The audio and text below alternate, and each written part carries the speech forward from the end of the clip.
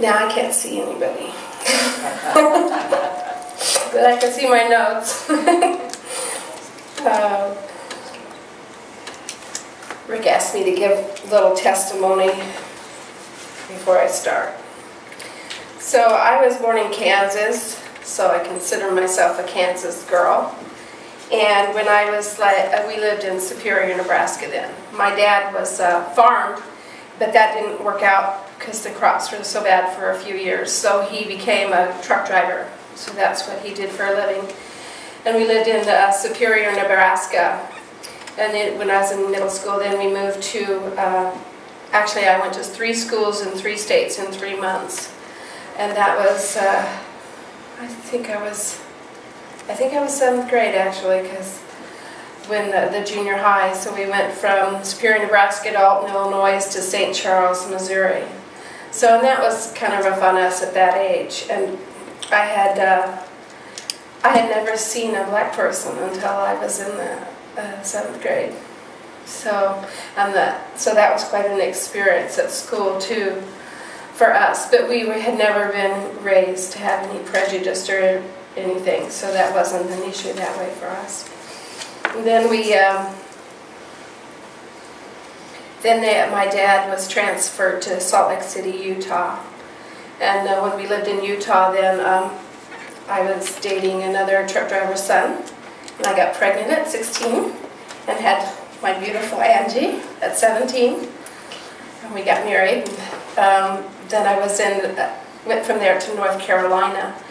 And we split up, and I married another serviceman and had my other 2 children in Fayetteville, North Carolina. So, and from there I came back, and my parents were then in Washington. So then we were out here. And we were raised Lutheran, so I knew some things of God. I had head knowledge of God. I knew, and I'd gone through the classes, and then we could take, if you go through the classes for 2 years, then you can take communion. So I had that head knowledge. And so then, but it didn't really impact my life or doing the things that I wanted to do.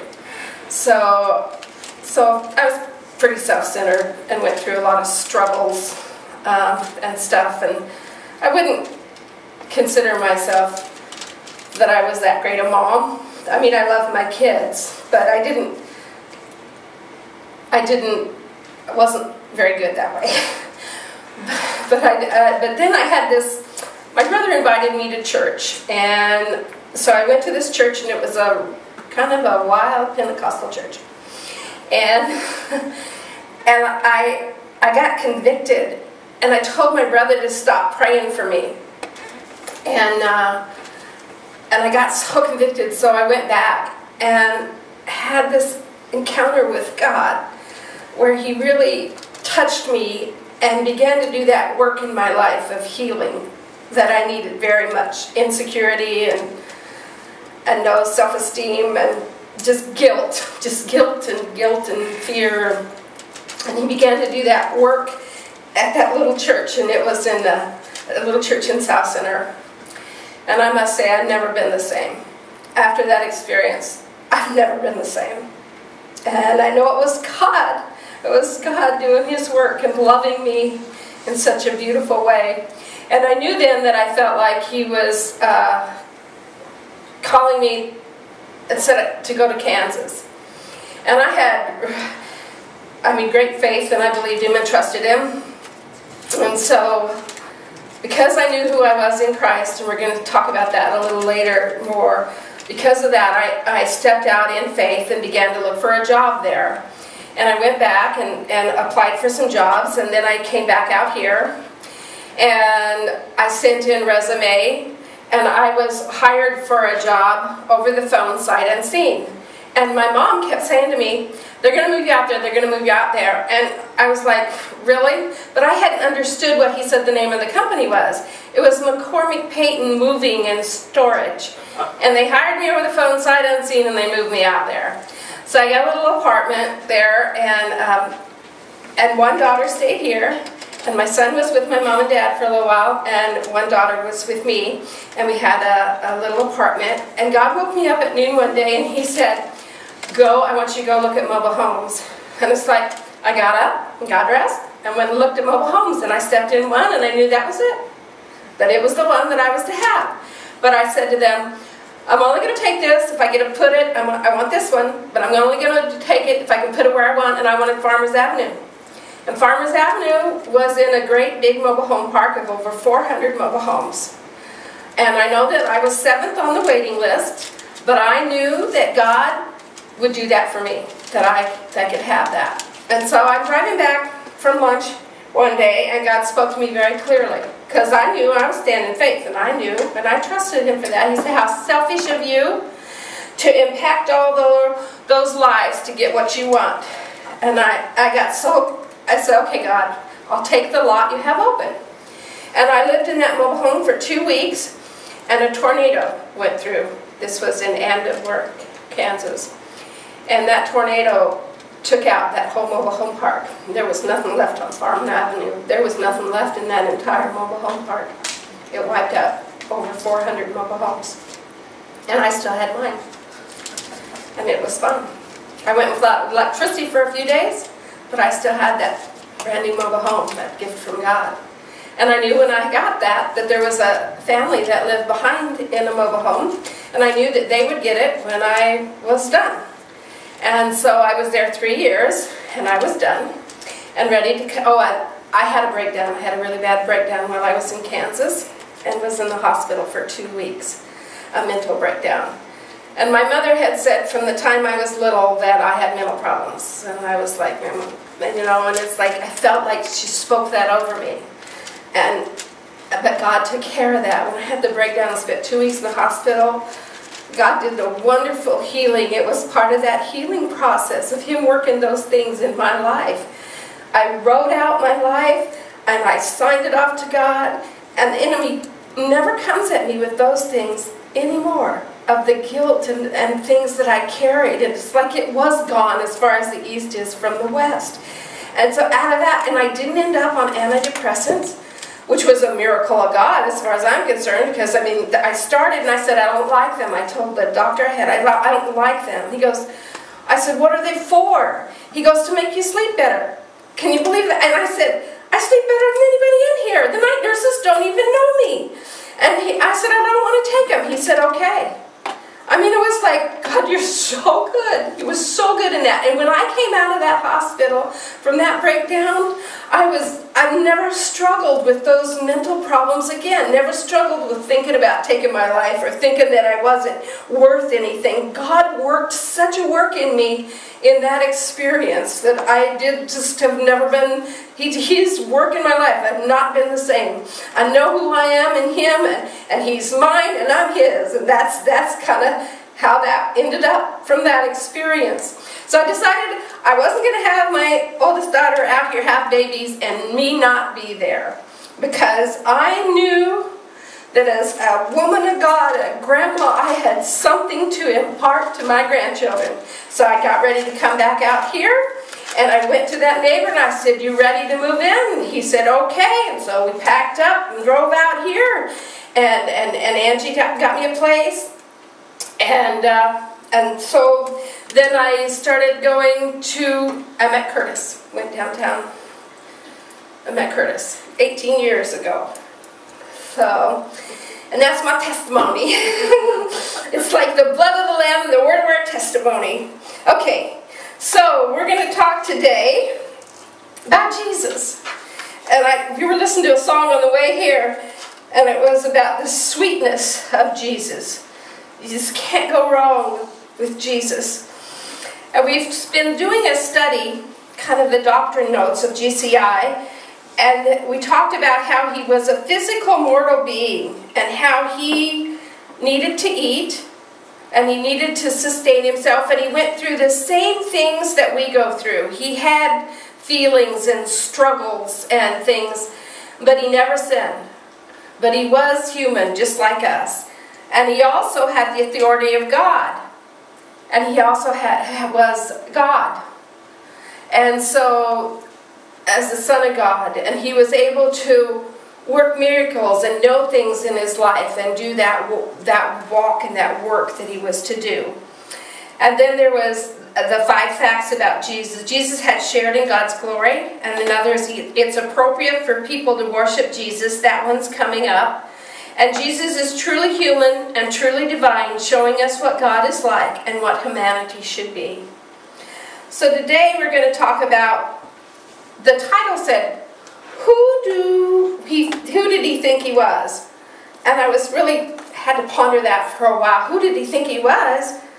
He didn't think. He knew who he was. But along with that, who do we think we are? And do we know who we are? And working that out. He had a clear sense of his identity. He had a clear sense of identity from the time he was young. It talks about his first experience at 12, when he had that special relationship with his Father in heaven. And I could help but think, what do 12-year-old boys care about? I mean, how many 12-year-old boys do you know that their main concern would be when they go to temple and for a celebration and a feast, that they would want to spend their time in there talking to other religious leaders and men? I don't know many 12-year-olds, but he did. And what did he say? He said, I must be about my Father's business. My favorite prayer for young people. God, put that must to be about the Father's business. Lord, they must be about your business. It's that time, that hour we live in. They must. They must. And Jesus knew he must be about his Father's business. And I thought about that too. It's like, Lord, they must desire to be about your business. That there would be that burning and that wanting to in them to want to be about your business. I think that Jesus knew who he was even younger than that.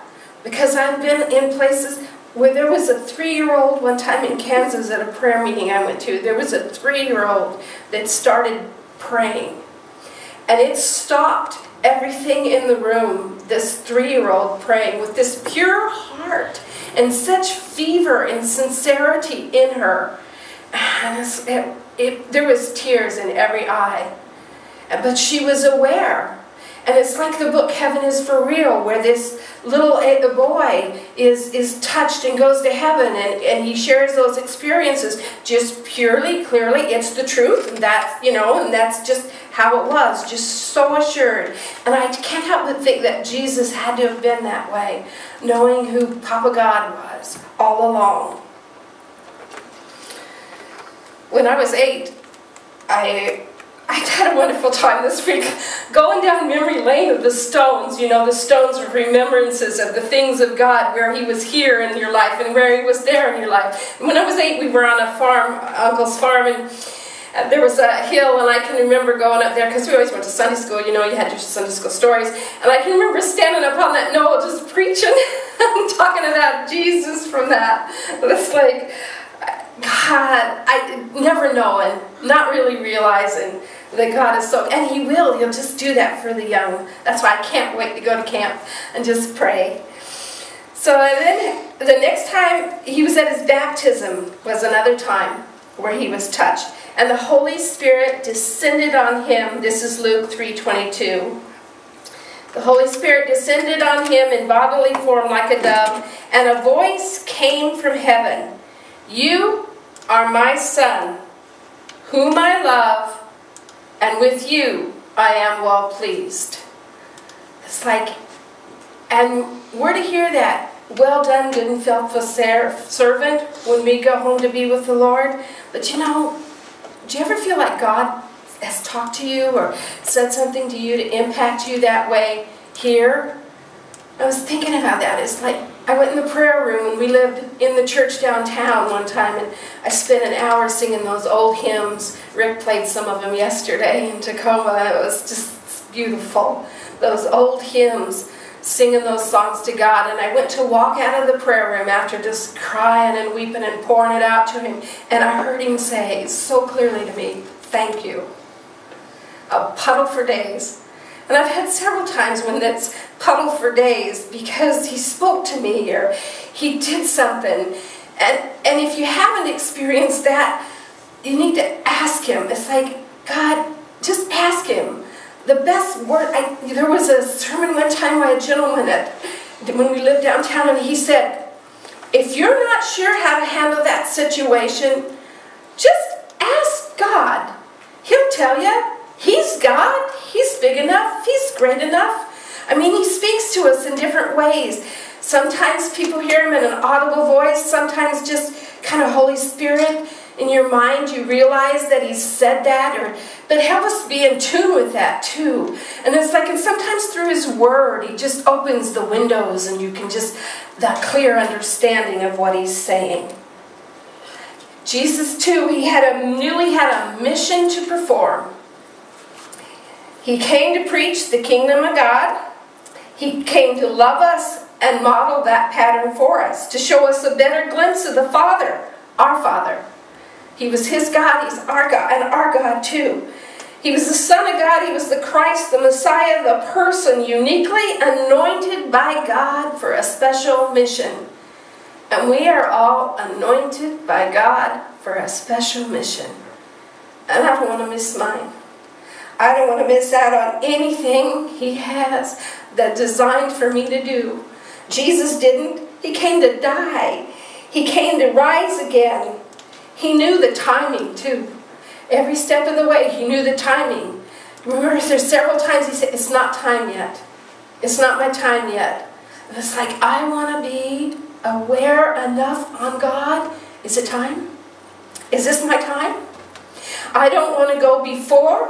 I don't want to go too late. I want it to be his timing and to be clearly focused. I want it on that narrow path where not the left or not the right, but right there in the middle, doing what he has for me to do and being clearly hearing from him to know that timing and know the mission that I need to perform, to do what's before me. He also took time away to go and be away with the Father. In knowing what he needed to do, I think he needed to go and get strengthened, or go and hear that word, or go and not be distracted by things of the world and other people. And I think we need to be aware of that and make sure that we do that sometimes too. Go rest. And I know there's a song with fly away and find rest in him. And it's like, I want to fly away and find rest in him when I need it, when I'm feeling weary or down or it's all too much. Who was he? He proclaimed himself to be the basis of the new covenant, a new relationship with God. He saw himself as the focal point of what God was doing in the world. Well, it was the focal point of what God was doing in the world. When he was born, it changed time. And he still is the focal point. But you know, we are too, as Christians, as believers, as God's children. We're the focal point of what's going on in the world. Because I believe the believers determine what happens in a country and the outcome of everything. I truly believe that. It isn't just this way or that way, because God's in charge. And God's big and large and totally in charge. So we're the ones that determine by what we do or do not do. We determine what happens in a country. That's why it's so adamant we pray for our leaders. We're to do that. Who was he? He was one that knew himself. He was strong enough. He spoke against the traditions and the laws of the time, against the temple, the religious leaders, where they were in error. And he spoke with the authority of God because he had that authority. And you know, we have an authority too, that he's given us as believers in him. His authority. We can speak in his authority. And I'm going to read what my notes were because it just hit me this morning. In these times where the things of God that are right, are considered wrong, and the wrong things of the world are considered okay to do, do we have the ability, as Jesus did, to speak against them? Yes. In wisdom and in love, not condemning. And I think if we're plugged into the power source, and we walk in that uncondemning love, we can, when he says so, when we're doing it in his time. We can say what he tells us to say and do what he tells us to do with no fear. Even the martyrs. I mean, how many are martyred? Because they stand and they do it with no fear. Doing like Jesus did. Having that authority, speaking what's right. He demanded that his followers abandon everything to follow him, to put him first in their lives, to give him complete allegiance. He still demands that of us today. With such an all-consuming love, giving us that ability to do it. We can tap into his power and his authority to do just like Jesus did. The better things, more things, greater things than he did. And you hear that. I do anyway. I have about raisings from the dead, where God, and healings of people. That's there. It's there for us. We have access to those greater things than these. If you belong to him, he's at work in your life. If you belong to him, he's at work into your life. I think that whenever I did wrong, and it's not like I didn't do some wrong after he moved on me, it was like there wasn't an enjoyment in it. And there was always the wooing of the Holy Spirit to come back to him, where he's showing and leading and guiding and telling you. He was the fulfillment of Old Testament prophecies. He was the Messiah that was born in Bethlehem, that was prophesied in the Old Testament. He was born of a virgin. It said that he'd be born of a virgin. The Old Testament said he's a prophet like Moses. He was to enter Jerusalem in triumph and on the donkey. And it even said that he'd enter Jerusalem on a donkey in the Old Testament. He was to be rejected by his own people. He was to be betrayed by one of his followers. He was to be tried and condemned. He was to be silent before his accusers. And he was. All these are things that they said it in the Old Testament, because the Bible is all about Jesus anyway. It's that love story. He was to be struck and spat on by his enemies. He was to be mocked and insulted, to die by crucifixion, to suffer with criminals and pray for his enemies. And he knew he was the fulfillment of all these. He knew that. To be given sour wine. He knew that it said in there that in Psalms how they were going to throw dice for his clothes. How his bones wouldn't be broken. He was to die as a sacrifice for sin. He is to be raised from the dead. And it says in the Old Testament how he's now God's right hand. And he was the Son of Man who would be given all power and authority. I'm going to read Isaiah 53 out of the Message, which is one of the prophecies of Jesus. The servant grew up before God, a scrawny seedling, a scrubby plant in a parched field. There was nothing attractive about him, nothing to cause us to take a second look. He was looked down on and passed over, a man who suffered, who knew pain firsthand. One look at him and people turned away. We looked down on him, thought he was scum. But the fact is, it was our pains he carried, our disfigurements, all the things wrong with us.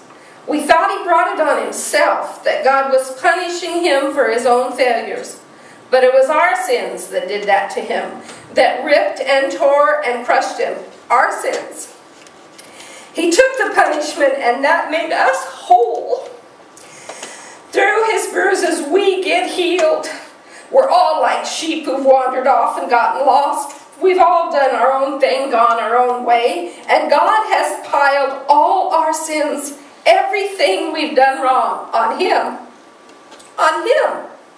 He was beaten, he was tortured, but he didn't say a word. Like a lamb taken to be slaughtered and like a sheep being sheared, he took it all in silence. Justice miscarried, and he was led off. And did anyone really know what was happening? He died without a thought for his own welfare, beaten, bloody for the sins of my people. They buried him with the wicked, threw him in a grave with the rich man, Even though he'd never hurt a soul or said one word that wasn't true, still it's what God had in mind all along to crush him with pain. The plan was that he'd give himself as an offering for sin, so that he'd see life come from it, life, life, and more life. And God's plan will deeply prosper through him.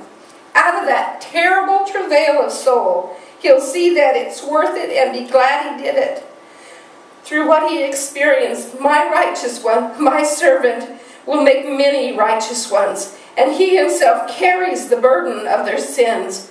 Therefore, I'll reward him extravagantly, the best of everything, the highest honors, because he looked death in the face and didn't flinch. Because he embraced the company of the lowest, he took on his shoulders the sin of the many. He took up the cause of all the black sheep. I was the black sheep in our family. I can tell you that. And he took it for me. For me.